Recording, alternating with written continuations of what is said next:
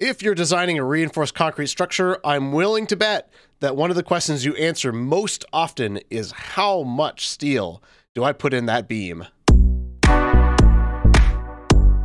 Welcome back, everyone. I'm Professor H, and in this video, we're going to talk about how much steel to include in a reinforced concrete beam to carry the flexural demands. So we'll start off by talking about two different methods, and then we'll employ those methods in an example calc on a simply supported beam. Let's first look at the general steps that we'll follow when we're designing a reinforced concrete beam. Now, the first step is always to get your dimensions and material properties. So things like span length are often going to be controlled by your column spacing and placement, and generally your building layout. But depth and width of the beam, you have a decent amount of control over. We're going to talk about that in a separate video. For now, let's assume that those are given. We'll also need to look at our moment demands, and if you have dimensions and loads, that's not too tricky of a process. So let's assume that we also have that as well. What we're going to focus on in this video is estimating our area of steel for our cross-section given those demands. And then we're going to go ahead and check our capacity for that section. In a design situation, you would also check your serviceability to make sure that you meet your deflection limits. For right now, we'll put that off also for a future video. Now, there are two methods that we can use to estimate an area of steel that we need for this beam, and the first method that we're going to talk about is what I call the ballpark guess. And this is going to get a number somewhere in the right ballpark, but it's not going to be exact, but it's somewhere to start.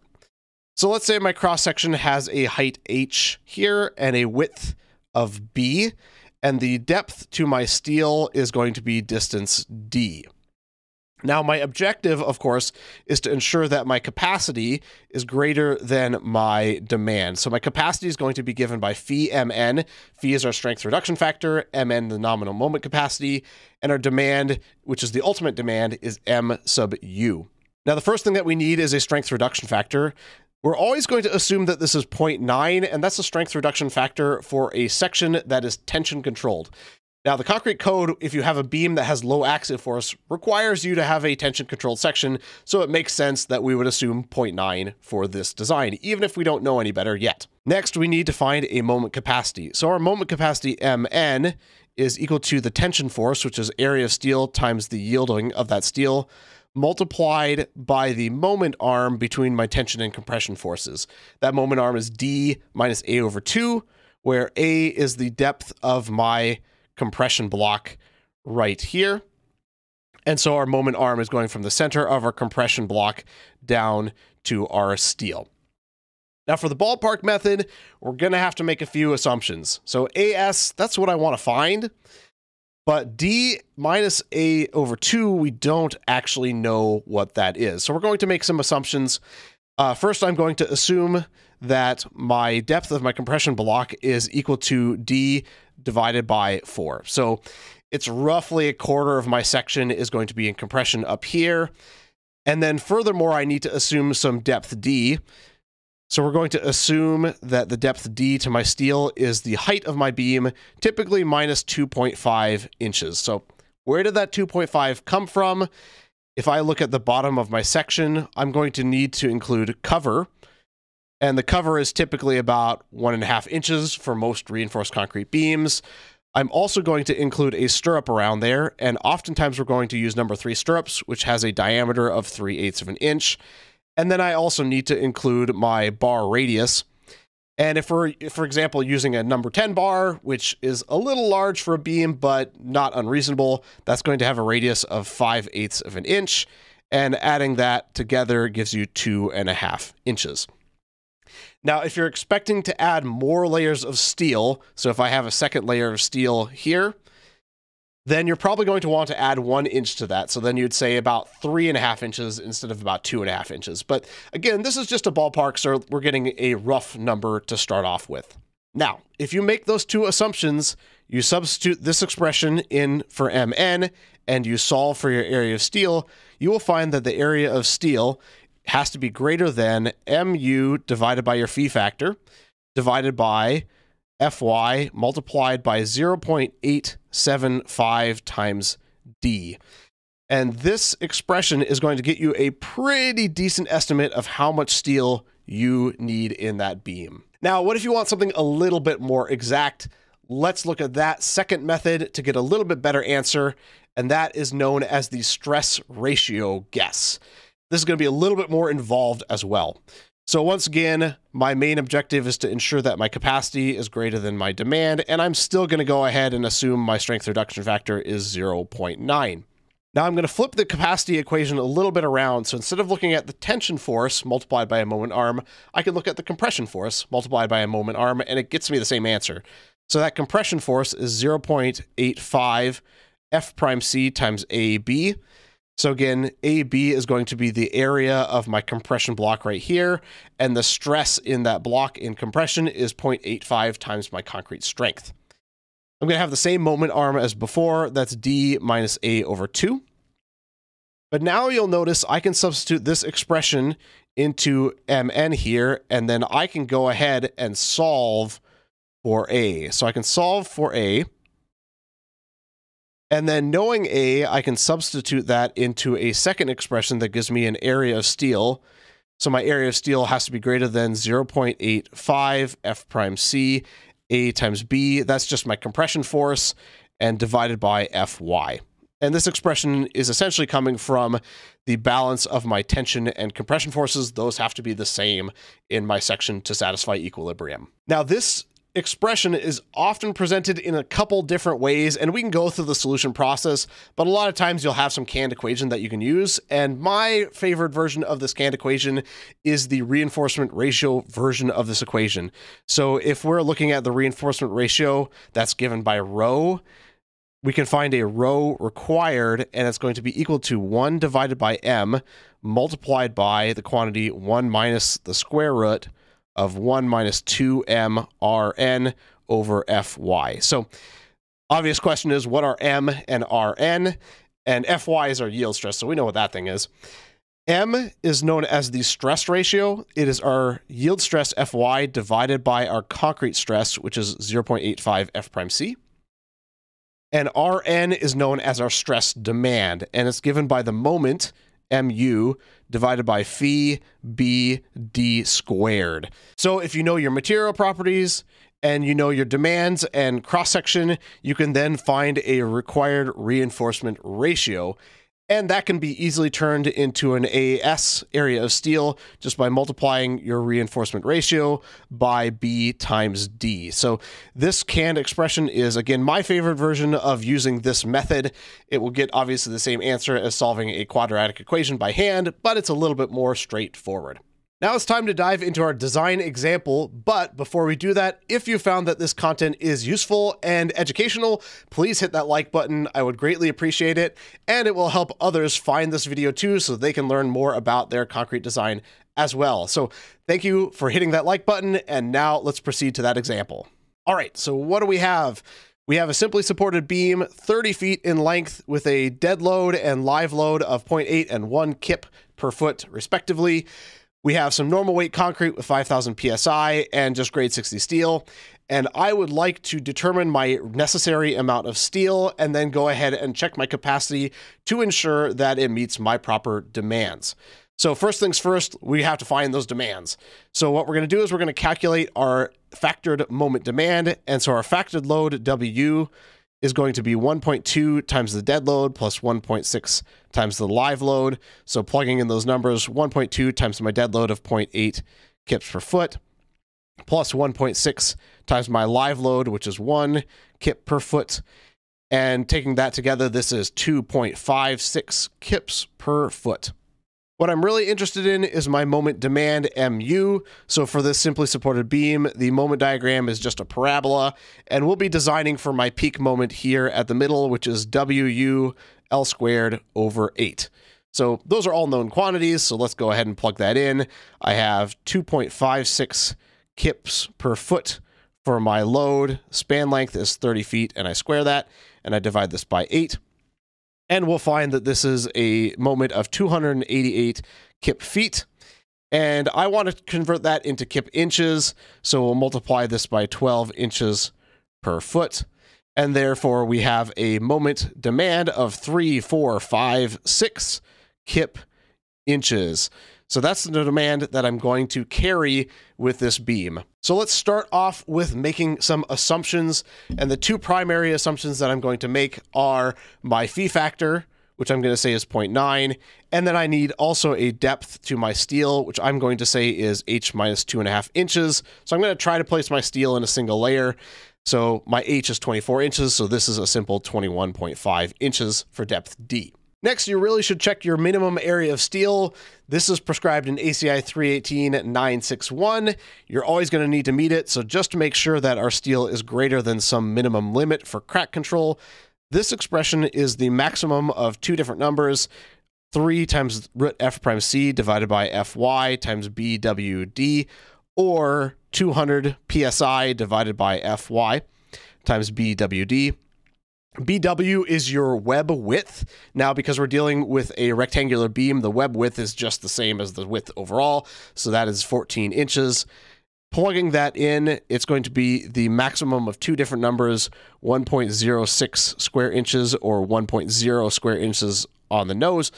And so the maximum of those two is 1.06 square inches. So regardless of what my design looks like, I need to have at least that much steel. Now we'll begin with our ballpark guess just to get me in the right area. So here my ballpark guess, my area of steel has to be greater than or equal to mu, my moment demand, divided by my strength reduction factor, all that divided by Fy multiplied by 0.875 D. So plugging in my numbers, my demand is 3.456 kip inches divided by 0.9 is the phi factor. And then my yield is 60 ksi. And here I have 0.875 times my depth, 21.5 inches. So running those numbers, this is 3.4 inches squared. So that's my ballpark number. And that's a decent amount of steel. So let's try to get a little bit better estimate. I could actually just proceed with this number if I wanted to, but I always like checking both of these just to kind of make sure. Our second estimate is going to use this stress ratio guess. So I'm going to plug in first my stress ratio M, which is Fy divided by 0.85 F prime C. Fy, our yield is 60 ksi. Our concrete strength is 5,000 psi, so that's 5 ksi. And this expression is 14.12 for that stress ratio. That's unitless because we have KSI over KSI, of course. Also need my stress demand, Rn. This is going to be my moment demand, Mu, divided by phi bd squared. And that expression is going to be equal to 3.456 kip inches, divided by 0.9 multiplied by my width B, 14 inches, and my depth D, which is 21.5 inches to the steel. And square that. And this is 0.593 KSI. The next step in this process is to find my required reinforcement ratio. And this is given by 1 over m multiplied by 1 minus the square root of 1 minus 2m Rn divided by my yield Fy. So we have all those numbers, so let's just plug it in. This is going to be 1 over 14.12 multiplied by 1 minus square root of 1 minus 2 times 14.12. That multiplied by 0.593 KSI divided by 60 KSI, close my square root. And evaluating that, we find that this is a reinforcement ratio of 0.0107. Now we can take that reinforcement ratio and turn it into an area of steel. The area of steel is just the reinforcement ratio times B times D. So that is 0.0107 multiplied by 14 inches, and D is 21.5 inches.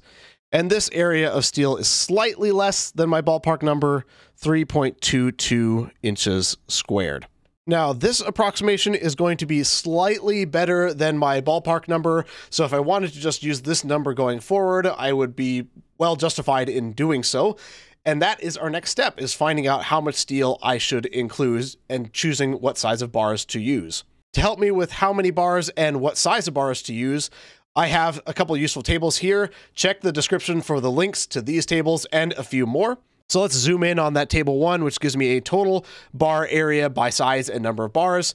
I need to include some area of steel that's exceeding 3.22 or 3.4, depending on which approximation I'm using. So I see a couple good options here. So I see I can use 8 number 6 bars, 6 number 7 bars, or 5 number 8 bars. All those seem pretty reasonable. What we're going to do is we're going to go over to our table here to see what width of beam I need to fit those bars in a single layer. So I had 8 number 6s, I had 6 number 7s, and then I had 5 number 8s.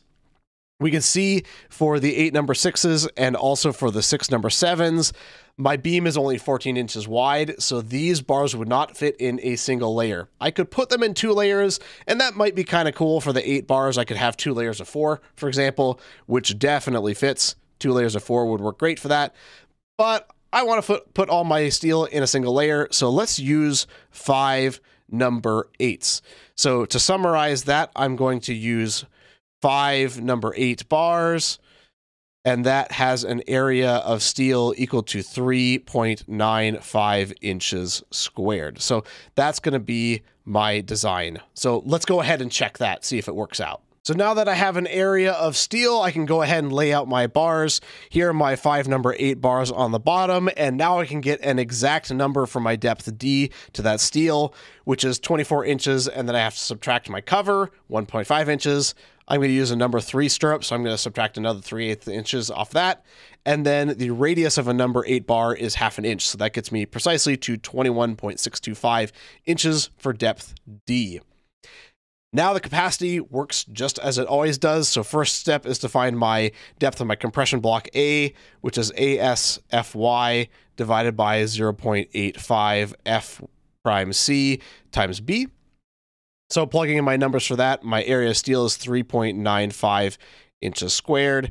Fy is 60 KSI. And then I'm going to divide this by 0.85 times my concrete strength of 5 KSI. And my width is 14 inches. And therefore I find that my depth of my compression block is 3.98 inches. I can also get a depth of my neutral axis C, which is just A over beta 1. Because I'm dealing with 5 KSI concrete, beta 1 is equal to 0.8, and therefore I can evaluate this as 3.98 inches divided by 0.8, which is 4.98 inches. Next, I want to check my strain in my steel layer to make sure that I'm actually tension controlled.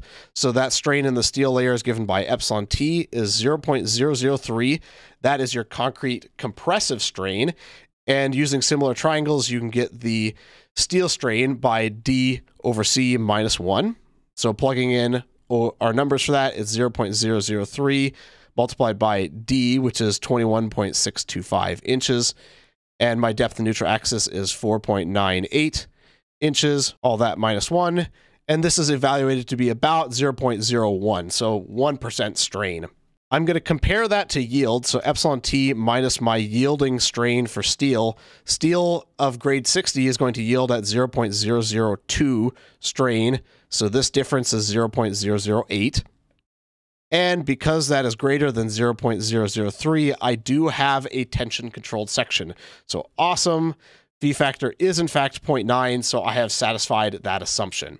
Now I can find my capacity. So my capacity, Mn, is the tension force, ASFY, multiplied by the moment arm, which is D minus A over 2. So calculating this out, ASFY, so AS is 3.95 square inches, and then my yield is 60 KSI. And the moment arm depth D is 21.625 inches, minus my compression block, 3.98 inches over 2. And calculating that all out gives me 4,653 kip inches. Now that's our nominal moment capacity. If we want our design capacity, that's our strength reduction phi multiplied by Mn, and phi is 0.9. So this is equal to 4,190 kip inches.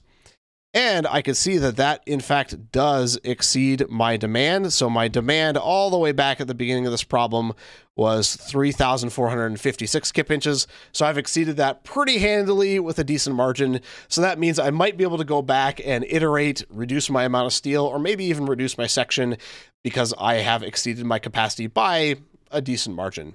And that is how you calculate the required area of steel in a reinforced concrete beam. So as always, I hope you learned something. Please subscribe, and I'll see you next time.